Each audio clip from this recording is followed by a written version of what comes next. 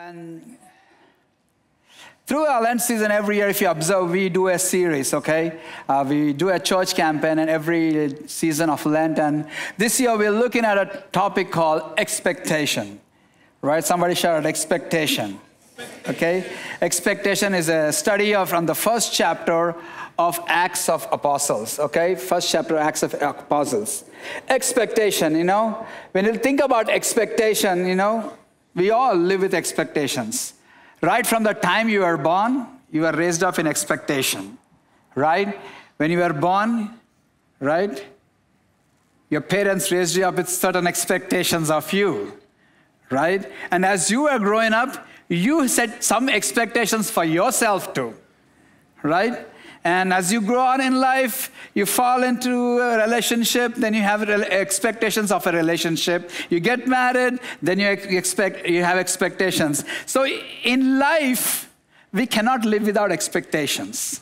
Expectations is part of our lives, okay? We cannot get away from it, right? Some expectations are good, some expectations are bad, right? But we all live through expectations, okay? The dictionary suggests or tells us what an expectation is, okay? Expectation, it says, the feeling that good things are going to happen in the future. A feeling or expecting some good things to happen in the future. Now, nobody expects bad things to happen. Anyone expects bad things to happen in your life? No one comes with that expectation, right? We all want good to happen in our lives. But we all face situations that we don't want, right? That's the nature of life. That's the nature of the fallen world we live in. That's the nature of sin, right? We have situations that we have to deal with which we don't like to do, right? But we always have an expectation that things would be better. Things would change around us. And expectation is a good thing. It's a good thing because the Bible talks about expectations too, right? There are some expectations from us with God. There are some expectations that God has for us. So we also have, Bible talks about expectation. And God has given his children a whole lot of promises. Okay? And without expectation, we will never be able to receive the promises of God in our lives. So expectation is all about looking forward to a better thing to come to you, okay? In different situations, you expect something good to happen to us. The Bible calls us to live a life of expectation. If you look at Acts chapter 1, that's our main theme for this series. Acts chapter 1 talks about expectation, okay? Verse 1, it says, in my former book, Theophilus. Maybe some of you know who Theophilus was. Some of you don't know who Theophilus was, right? Theophilus, right? The writer is the same writer who wrote what? Luke, right? The same writer. He's already written a book called Luke. Now he's writing this book called Acts. And he's addressed these two books to this one person called Theophilus. Now in Luke, he actually mentions him as excellent Theophilus. So it gives us an understanding. Scholars say that he must be writing to a Roman general or Roman governor, maybe someone who is in a high position. And he has been assigned the task of researching what Jesus has been doing and and report it correctly. So that was the job of Luke. And he began to research. In verse 1 it says, in my former book, Theophilus, I wrote about all the things that Jesus began to do and to teach until the day he was taken up to heaven after giving instructions through the Holy Spirit to the apostles he had chosen. And he goes on to list what he did. After his suffering, he presented himself to him and gave many convincing proofs that he was alive. He appeared to them over a period of 40 days and spoke about the kingdom of God. On one occasion, while he was eating with them, he gave them this command: do not leave Jerusalem, but wait for the gift my Father promised, which you have heard me speak about. For John baptized with water, but in a few days you will be baptized with the Holy Spirit. Now Jesus is talking to his disciples and is telling them, okay, the Father has promised something. In order for you to have that promise, he says, I want you to do a thing. And he goes on to say, I want you to stay in Jerusalem. Don't move out of Jerusalem. I want you to stay in Jerusalem until you receive what the Father has promised. But you know, some of us, we always want to know when it's going to happen. That's our struggle, right? We always want to know when it's going to happen. So the same with the disciples, okay? The disciples, look at what the disciples say. Verse 6 says, then they gathered around him and asked him, Lord, are you at this time going to restore the kingdom of Israel? Now look at these guys. They lived with Jesus, right? But still they didn't get the understanding the purpose of Jesus. Jesus did not come to establish a physical kingdom. He came to establish a spiritual kingdom. But these guys say, are you going to restore the kingdom of Israel? And Jesus goes on to say, verse 7 it says, he said to them, it is not for you to know the times or dates. Come on. Times or dates the Father has set by his own authority, but you will receive power when the Holy Spirit comes on you, and you will be my witnesses in Jerusalem, in all Judea, Samaria, and to the ends of the earth. The disciples wanted to know the date and time. That sounds like us. Date and time. That's how we live by. Date and time. It's very interesting to know that the Bible doesn't record the birth of Jesus, by the way. Doesn't put a date to it. You don't see that in the Bible, December 25th. It doesn't record it. And it doesn't record when Jesus is going to come back again. He's not going to say he's come back in 2035 or whatever. And don't go by what I said. I just blurted out some here. But it always talks about waiting in expectation. In the Old Testament, you see, 700 years before Jesus came, they talked about him. And said, we don't know when it's going to happen, but we live with expectation. And we see that expectation, that promise of the Messiah has been fulfilled at the birth of Jesus. Now, Jesus, before going back again, he said, I'm going to come back again. And again, no time. No date, no year, no record. And he wants us to live as children who live in expectation. It says, it is not for you to know the dates and times, so don't struggle. Don't even go there. It is not for you to know the date, but often we want to know the dates and times. And Jesus says, hey guys, chill. Sometimes you won't know the date, sometimes you won't know the time. But I want you to live in expectancy. And that's what we're covering in our life group series. Living as people of expectancy. Children of promise. Okay? He says, the Father has promised. You are a children of promise, and say, live in expectation. So I want to tell you today, we got to be people who live in expectation. And the beautiful thing about expectation is the breeding ground for miracles. Expectation is the breeding ground for miracles. And I believe, even as you go through this season of Lent, some of you are praying, some of you are fasting, some of you are believing for lost ones to be saved, whatever it is, I want you to know, as you expect God to move, he's going to move. Because expectancy is the breeding ground for miracles, right? And one of the things about expectancy is being patient. Being patient. Shout out, patient. And that's what we're going to cover today. As children, learning to live, expecting the promises of God, we got to learn to live with patience in our life. We know patience is not the greatest virtue that you'll ever find on the face of this earth. I know, right? We live in an instant gratification world. Instant noodles, right? Instant coffee. Come on, shout out some instant items that you want to have in our lives. Come on. Instant Maggie. What are some of the instant? Idli. What, sorry? Popcorn. Have you heard about instant loan? Nowadays, you don't need a credit. They'll say, okay, within 10 minutes, you'll get a loan. Right? Instant relief from pain. Is that possible?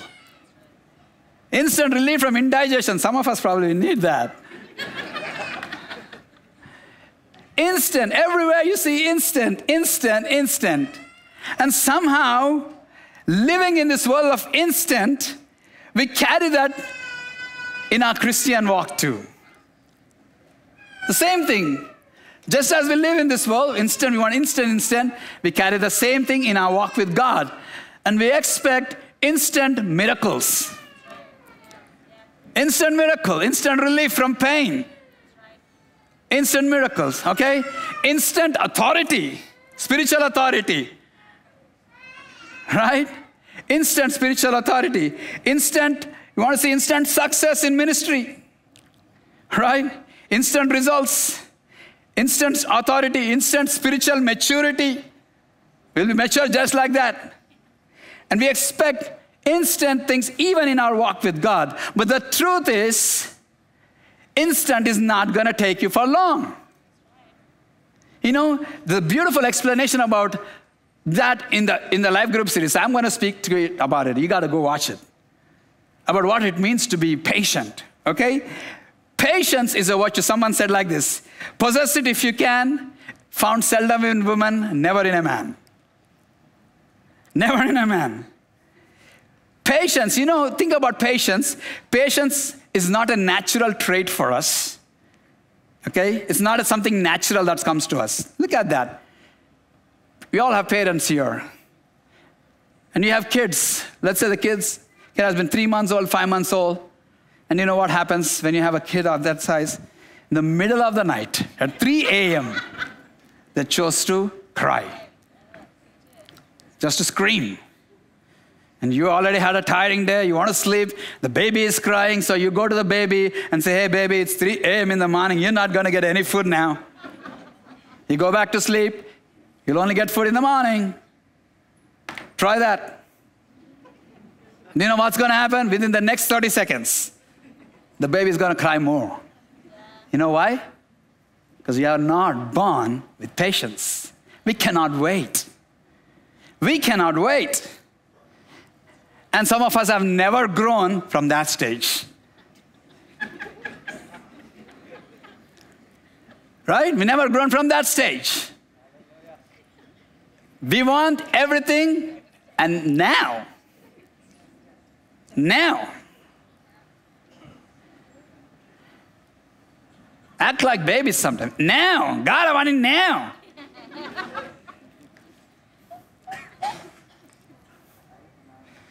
And the present trend is, if you can't have it, you want to know why.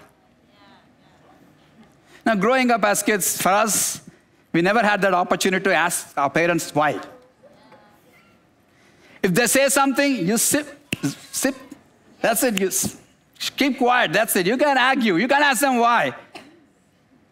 Nowadays, you know, when you ask your kid to do something and you deny them something, they'll know, why should I not do that?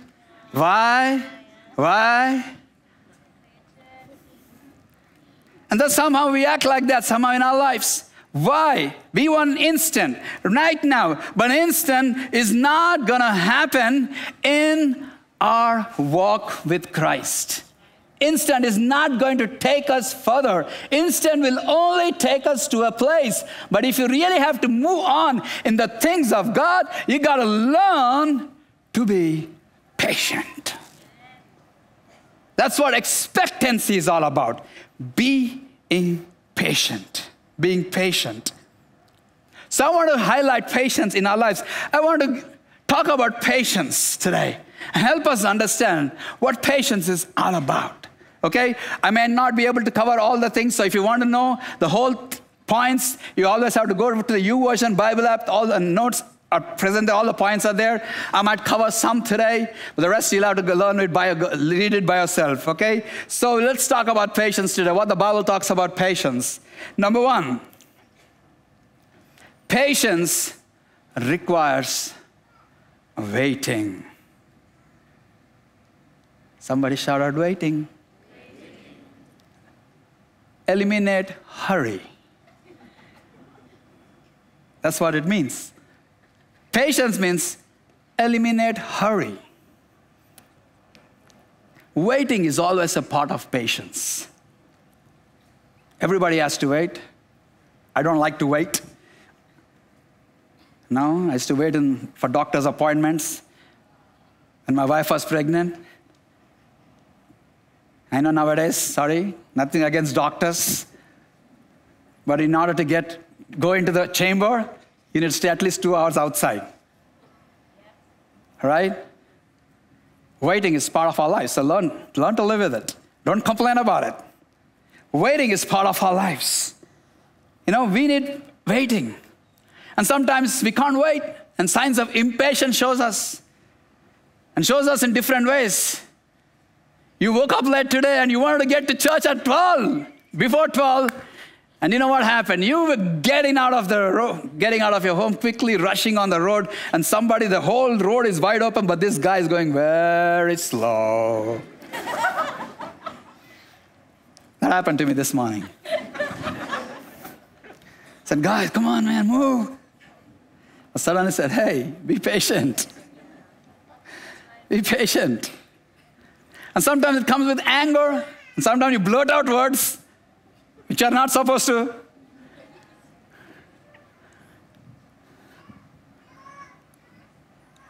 But patience is about having a calmness inside of us, a peaceful spirit during the time of waiting. During the time of waiting. The New Testament talks about patience. In the dictionary, if you look into the dictionary, you'll find 2 words that are being used in the Greek. 2 words. One is called hupomono. Hupomono, the understanding of hupomono is, to remain under or abide. The idea is to remain under or abide under difficult circumstances, as when it is not possible to escape or avoid them. In other words, to persevere, not to give up, that's one way. Another word that is used in the Bible is the word called macrothumio. Macros means long, and thumos means wrath or fierceness. Now, the understanding is being tempered. That's the idea. Fierceness means temper. So you see, in the Bible, you see these words. In some translations, it's translated as patient. In some translations, you'll find another word called long suffering. Long suffering. That's another word for patience. That was macrothumius is all about. Long suffering. And you see these words appear in the Bible. Patient, long suffering. And that's what patient is all about. Long suffering. Right? There are so many ways God wants us to be patient in our lives. And that sometimes is suffering. Painful in one sense. Jesus told his disciples to wait in Jerusalem. Now imagine how difficult it would be for Peter. Now you know Peter, right? If you know Peter, he's a guy who always jumps up. Right? He always jumps up. Jesus walking on the way, he said, Lord, I want to come to you first. Someone came to arrest Jesus. Peter was the one who jumped up with a knife. You always see this kind of guy, Peter. Imagine Peter for him to stay calm. Jesus said, stay in Jerusalem. Don't do anything until you receive the promise of the Father. Stay in Jerusalem. And Peter had to learn to be patient as they expect the promise of God in their lives. You mean, they've done ministry earlier. Imagine that. Peter did ministry earlier. Jesus sent them 2 by 2s, right? So when they went, they did some amazing miracles. Imagine Peter could have said, hey guys, Jesus is gone up now. Okay, he's given us this great commission. What are we waiting for? What are we waiting for? Let's go. Let's start. He could have jumped. But this all stayed in expectancy, waiting for the promise of the Father to be fulfilled. Unfortunately, many of us aren't patient enough to wait on God. We are not patient enough to wait on God, and we find making decisions and living out plans and isolated from God. And when you live out plans, make plans isolated from God, you get into Ishmael. Shout out Ishmael. Now, who is Ishmael? Who is Ishmael? You know, the story goes on. Abraham and Sarah have no kids. And God tells them, okay, I'm going to bless you with a kid. At the age of 75, by the way, this is, you're going to be blessed with kids, okay? The time goes by. First year, nothing happens. Second year, nothing happens. Third year, nothing happens. Now, it's like our Indian parents, you know, nothing wrong. Sorry, parents, don't get me wrong. Now, once your child is married and it's 3 years' time, and the whole talk is all about, when are you going to get kids? When are you going to get kids? So Abraham and Sarah were going through that phase in their lives. God told them that they're going to have a child, but they're not seeing the fulfillment of it. 3, 5, nothing happened. So Sarah thinks about it. You know, God promised us a son. So why don't you do this, Abraham? Why don't you go sleep with my maidservant Hagar? I'll go and give her as a wife. Right? So have a child with her. So Abraham obeys Sarah, which was not a good thing to do. Right?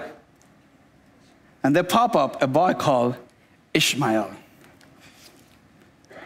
Ishmael was not the promised one.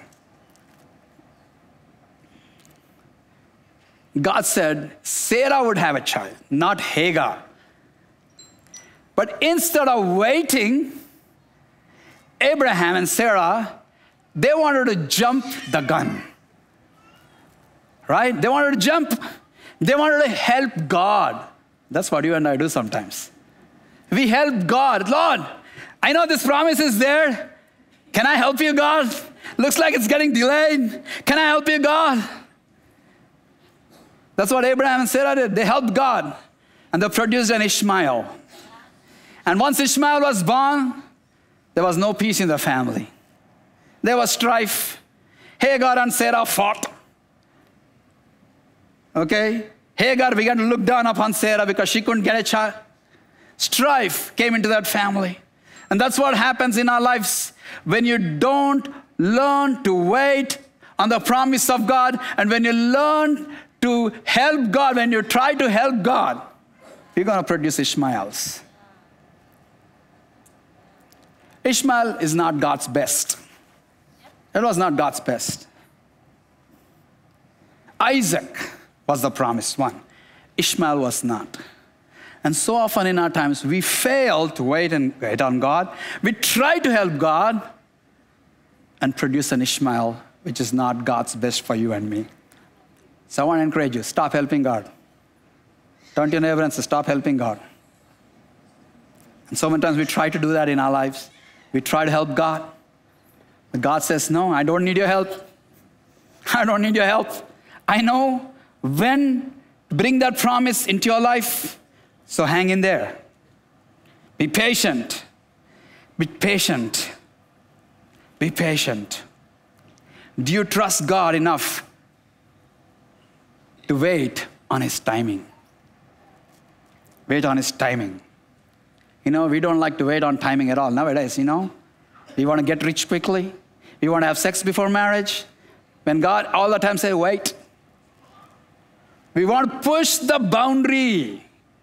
Jerusalem, no, a little bit more. But God says, stay in Jerusalem. If God tells you stay in Jerusalem, if God tells you hang on, you hang on. Doesn't matter what it looks like. Patience is all about waiting for God to act. You know, about God to act. That's why we don't run. We got to eliminate hurry. Because we want to be in a hurry. God says, hey, wait. Wait. Wait in expectancy. Wait in expectancy. You know, patience comes in our lives only when it is tested. Only when it is tested. You know, you don't have the patience. You don't need patience for something that you already have. That's what Romans talks about. Romans 8:24 says, for in this hope we are saved, but hope that is seen is no hope at all. Who hopes for what they already have? But if we hope for what we do not yet have, and he says, we wait for it patiently. Patiently. Patience. Being patient will be a struggle. But don't be discouraged. Because in being patient, you grow. Waiting is not wasted. Waiting is not wasted. Romans 8:24 says, in the Message Bible says, that is why waiting does not diminish us. It does not diminish us any more than waiting diminishes a pregnant mother. You can't pop out baby just like that. You got to give her 9 months to pop out a baby. And says when waiting, as the mother is waiting, does not mean that it is wasted. It's not wasted time. Okay? It's not wasted time. It says, does not diminish her in any way. And instead it says, we are enlarged in the waiting.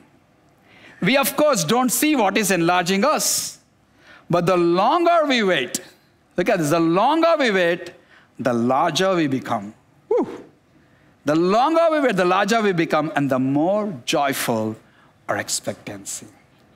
That is God's method for us, my friends. Patience, the willingness to wait for God's timing, the willingness to wait for God's way, the willingness to wait for God's plan, the willingness to wait for God's purpose to come in our lives. Listen to this. The greater the blessing God has in store for us, the greater the patience God requires from us. The bigger the blessing, the more fulfilling the blessing, the more awesome is the blessing. It means the more time we have to wait. The waiting will not last forever, by the way. God is not cruel, but we wait till God shows up. So question is, do you trust Jesus enough to follow him? Do you trust in his timing? Waiting can be a holy practice that you can do through this season of Lent and the rest of your life too. Started with this season of Lent. Learn that habit. A practice waiting. Waiting. Number 2, patience is a fruit of the Spirit. No, we cannot live by life without patience. And we are not born with it. It's not a gift of the Holy Spirit. But the Bible says, Galatians 5:22 says, but the Holy Spirit is the one who produces this kind of fruit in our lives. Love, joy, peace, patience. The reason that these qualities referred as fruit is because they cannot be grown instantly. Fruit takes time to grow. And the same way, patience takes time to grow. It takes time. Without the help of the Holy Spirit, we will never be able to grow in patience because it's not there naturally for us. So that's why we need the Holy Spirit. He is the one. You walk with the Spirit. He is the one who will help you in that season of waiting. If you trust God, if you ask the Spirit of God to help you, he said, he will grow you in patience. He'll give you the strength to go through that. It's a fruit of the Holy Spirit. Patience is a fruit of the Holy Spirit. So when you exhibit patience, you're growing in the fruit of the Holy Spirit. Number 3, patience brings influence. Proverbs 25:15 says, through patience, a ruler can be persuaded. One of the benefits of patience is that it can do what no amount of pressure or strategy can accomplish. When we don't see things changing in the way that we want in our lives, we are tempted to make a change. We are tempted to lash out. We are tempted to force the issue. Sometimes the situations that we face are really, really hard. We make our case for change, but it falls on deaf ears. But here's the truth, my friends. Patiently waiting, even in the midst of difficult circumstances, it has the potential to make your voice heard at the right time. You might not see it, nobody might listen to it, but you be patient and keep talking about it. Not in an angry way, not in a frustrated way, but you give it time, say, God, help me. It says, at a due time, it says, it has the power to persuade a ruler. It can cause influence in your life. Number 4, patience remains steadfast during suffering. James chapter 5, verse 10, 11 talks about a great example. It says, brothers and sisters, as an example of patience in the face of suffering, take the prophets who spoke in the name of the Lord. As you know, we count as blessed those who have persevered. You have heard of Job's perseverance and have seen what the Lord finally brought about. So look at the example of Job. He was patient under trial, patient under hardship. He didn't know when his suffering was going to end. He didn't know. God didn't give him a timeline. But God had set a timeline for that. The moment Job realized that he had to be patiently waiting on God. And when he learned that, God began to change. And he says, look at the example of Job, who was patient under trial. Was his trial just? Was his suffering just? No. He didn't do anything wrong. It was a discussion between God and the devil, and they caused the whole thing. And Job was collateral damage. But in through that, some of us are like collateral damage. Huh? In our workplace, it's like that sometimes. You're caught up between this guy and that person.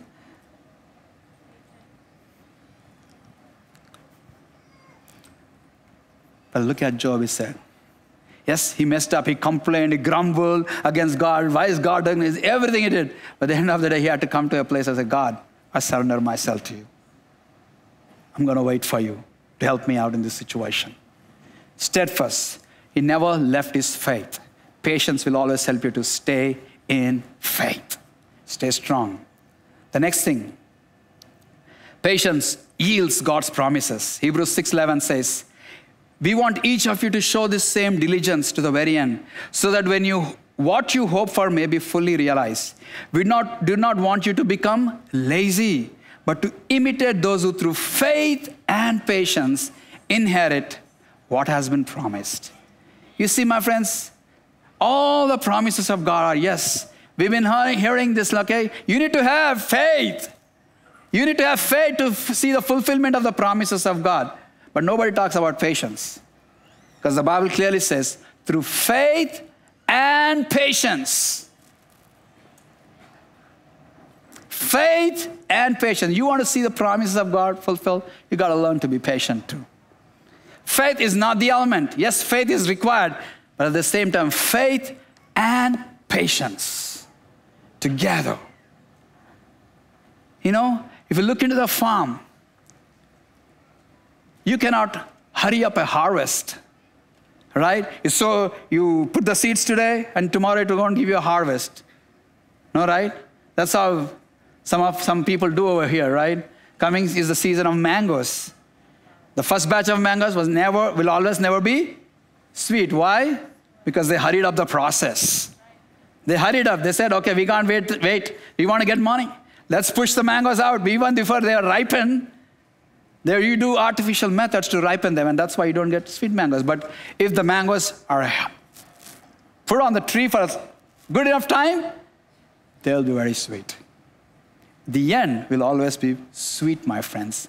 Even though you might not see, but always the promises of God will be fulfilled. You know, someone said like this, you cannot get a chicken by breaking an egg. You get a chicken by hatching an egg. Two different things. Two different things. You cannot get a chicken by breaking an egg. You got to wait. Hatch it. Brood over it. Sit on it. That's when the chicken's going to come. God says, my promises will come. Don't be in a hurry. Don't break the egg. Don't break the egg. Hatch it. Hatch it. God is not late, as people think he's late. The Bible says he's not late. The next one, final. Patience is a quality of love. 5 minutes, I'm going to close. Patience is a quality of love. 1 Corinthians 13 verse 4 says like this, love is patient. If you are to grow into the next level of love, patience is the means to it. Patience is the means to it. Especially in marriages. You know, my wife is technically challenged. She was the first one to get an iPhone in our family. And sometimes she doesn't know what to do with certain things on the iPhone. And she keeps on asking me, how do you do this? How do you do this? And sometimes I get impatient. I get impatient so many times with my wife. How many times should I tell you? You can learn it. Come on, grow up. But what the Bible says, love is patient. And I'm not patient sometimes in my life. I need to grow in that too. Love is patient. And you, husband and wife, come on. You want to grow in your love, you got to be patient. Your spouse is going to do things that you don't like. They are not perfect, and you are not perfect too. None of us are perfect. But love is the one that will overcome that. In your relationship, love says patience. Love is patient. When you learn to love like that, you will grow in your love. Be patient. So I want to challenge each one of us. I don't know what your challenge situation is. We got to learn to be patient. Willingness to wait. For God's timing, willingness to wait the way that God wants to do. Willingness to wait to see all His promises fulfilled. It's going to happen, my friends. All it takes is a little bit of waiting. All it takes a little bit of faith. All it takes is a little bit of patience. All it takes is a little bit of love. And you will grow in it steadily, slowly, steadily. And when you're fully grown, you will see the promise of God fulfilled in your life. Close your eyes today. You know, one last thing I want to talk about. You know why God is asking us to be patient? Because He is patient with us. He's not asking you something which He is not. He is patient. He is patient with all of us. Now I want to read the scripture even as you close your eyes. Listen to the scripture. 2 Peter chapter 3 verse 8-9 says, do not forget this one thing, dear friends. With the Lord, a day is like 1,000 years, and 1,000 years are like a day. The Lord is not slow in keeping His promise, as some understand slowness. Instead, He is patient with you, not wanting anyone to perish, but everyone to come to repentance. God is waiting on some of us to come to repentance. Maybe you never received Jesus as your Lord and Savior. He's being patient with you so that you can come to repentance. You always wanted to live your life the way you wanted to. You didn't follow the ways of God. You lived out a sinful life, and God says today, I'm waiting on you. I'm waiting on you. I'm being patient so that you will not perish. I haven't called for the end of the world so that you can be saved. I'm not calling out fire from heaven because you can be saved. So I'm being patient. So if there is anybody in this congregation who'll say, God, I see your patience and I want to answer that call today. If you never received Jesus as your Lord and Savior today, I just want you to lift up your hand and say, God, today will be the day I will receive you. I'm not going to wait anymore. Thank you. Thank you. Anyone else before we pray today? He's being patient with you. He's asking you to come to repentance, come to his knowledge of salvation. He wants to save you from destruction and darkness. Right, anyone else? And everybody's lifted up their hands. I want to lead you in a prayer, and at Hope Unlimited at church, we believe in the family praying together. Come on, church, let's pray this prayer along with everybody who's receiving Jesus as the Lord and Savior. Come on, let's pray this. Heavenly Father, I thank you for sending your son Jesus to die for me on the cross of Calvary. Jesus, I realize I'm a sinner, and I ask you to forgive all my sins and cleanse me with your precious blood. Jesus, I believe in you with all my heart and confess you with my mouth. You are Lord. Come live inside of me by the power of your Holy Spirit. And I also want to give a call for the rest of us today too. You've been struggling with being patient. You lack it. You missed it many times. But today I want to pray with you. The grace of God will continue to strengthen us even as we be patient in the things of God. So if that's you, I want you to stand up. Even as the team sings for us. If that's you, just keep standing up and just lift up your hand and say, God, here I'm waiting in you. Waiting for you today. Come on. Come on, lift your hand and say, God, I'm waiting. I'm waiting on you, God. In my waiting, I'm looking to you.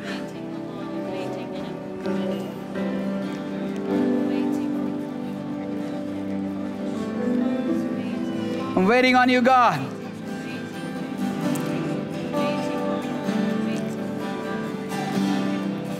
It's God.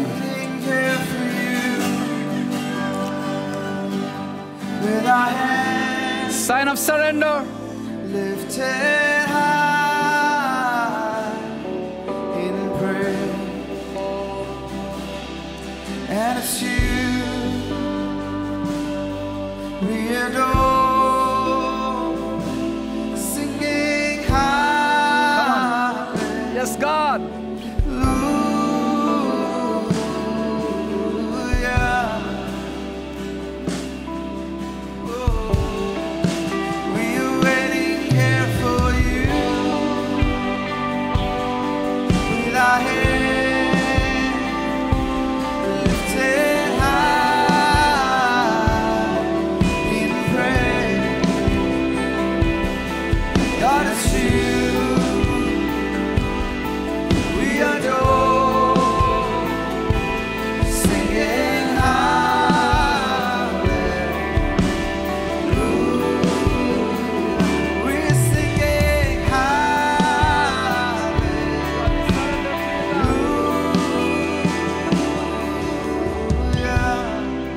God, even as we stand today, we ask for your forgiveness, oh God. So many times in our lives, we jumped. Lord, we did it in our own way instead of waiting on you. We tried to help you, God, and we messed up our lives, oh God.